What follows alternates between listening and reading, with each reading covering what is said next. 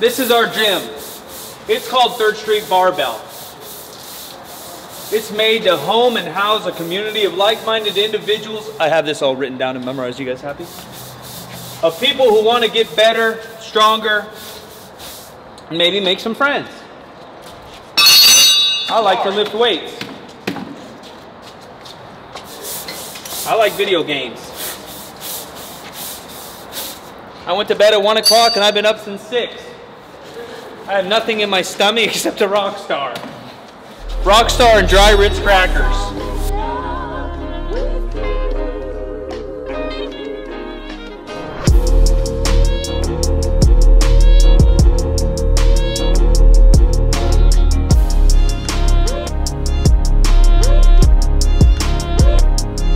Official day 7. I believe we got the keys midday last Tuesday. 10 hours a day, 70-hour a week. 70-hour work week. Plus emails. I'm tired.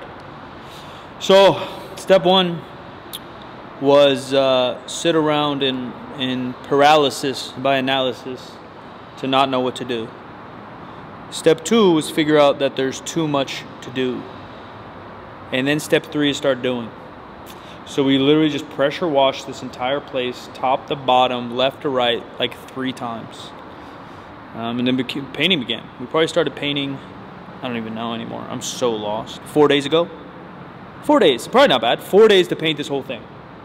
And we're just calling them A side, B side. So we have A side over here, which is probably, I don't know, 4,000 square foot. And then B side that's probably 1,000 square foot plus. Entire space is near 6,000 square foot. Rafters, good shape, but extremely dirty. So we had to literally soak, scrub, soap the crap out of all of them. And obviously you have square footage of the roof is the same square footage of the ground, so we had a lot to do. Walls were dirty, but not insane. A couple pressure washers later, it looked okay. This whole side took 2 coats of paint, and overall it looks pretty good.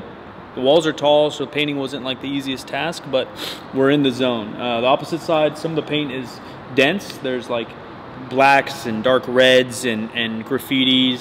So hopefully 2 layers will get her done, and we just touched that up. Meanwhile, on the back end, insane amount of emails. As many of you probably heard, you know, people rushed and bought every piece of fitness equipment under the sun as soon as COVID and the lockdown hit. So manufacturers and equipment's a little slim to come by.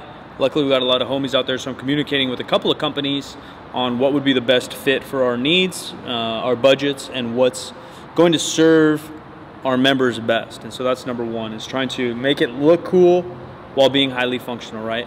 Doesn't have to be perfect, but I want it to be pretty. So talking to a couple equipment companies, and then designing clothes. That's where my time has been. It's literally been physically here painting and designing the first launch that is 3rd Street Athletics. And that's on the way. So big meeting this morning, finalizing some pieces for the clothing. You guys know I'm into it. I did a Q&A yesterday for the podcast. The first thing is where you get all your dope tees. I'm not Tom Ford. I'm not Mugatu. I mean, I am. Blue Steel? Ferrari? Latigra? They're the same face! I'm trying to be the Mugatu of the fitness athleisure game. Because these kids don't know anymore, dude. Kids don't recognize that movie's ahead of its time. I am Mugatu. I'm going to switch my Twitter handle to Mugatu today. So I'm trying to fit you head to toe, man. Keep you looking right, feeling good, with functional clothing that brings a style to the fitness game that I don't think I have ever seen. That doesn't fit my taste. You know, my background's a little bit in basketball and kind of that culture, streetwear, hip-hop world is what I grew up with. And that's kind of clothes I kind of rock. Obviously, I'm not very stylish right now. Is this the grossest t-shirt? Give this a thumbs up if this is the grossest t-shirt you've ever seen. Give this thing a thumbs up if this is the grossest t-shirt ever. Be sure to subscribe if this is the grossest t-shirt ever. And also turn on notifications if this is, in fact, the grossest t-shirt you've ever seen. And I washed it 2 days ago. So, painting will be done. The floor is in original shape. This building was made in the 60s. So it's a very original concrete Now, we can't make it perfect. We're not going to make it so you can eat off of it, but we're going to get rid of some of the imperfections, and we're going to grind this entire thing down. Jim McD, my business partner, my homie, said it best in the podcast yesterday, which is out, 50% Facts, that we're doing much more than building a gym. One, I think we're starting a evolution of what powerlifting and strength gyms will look like, but most importantly right now, we're in renovation. We're doing a full reno. We're not just buying a building, planting a squat rack in here, and charging you a membership. We're renovating this space and elevating this space to what it never has been, and I think we're elevating what I think the expectations of a strength gym, community, powerlifting, and the clothing aspect to a new level. Will we have some basic stuff? Sure. I'm not saying I'm not Mugatu yet. I'll elevate myself there. But we're not just taking every single t-shirt and just the same t-shirt every other company does and just putting our logo on it in red, green, yellow, blue, purple. We're trying to really create some culture about the strength game.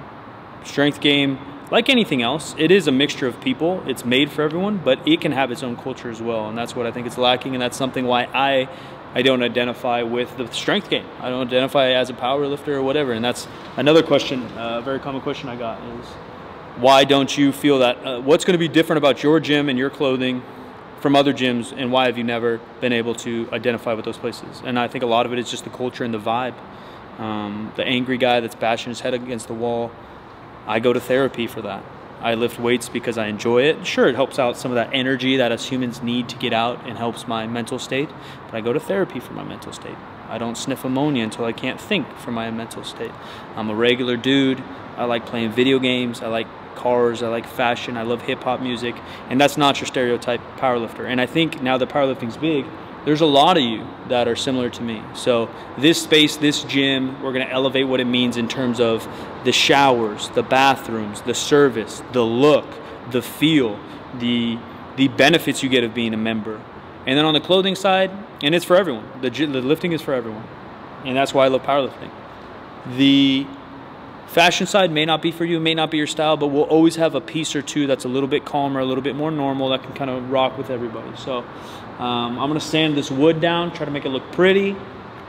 We got to wait 3 hours. We're going to repaint the other side.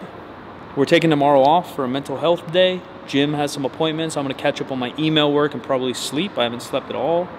And then chip away at this ground Friday. So time to sand.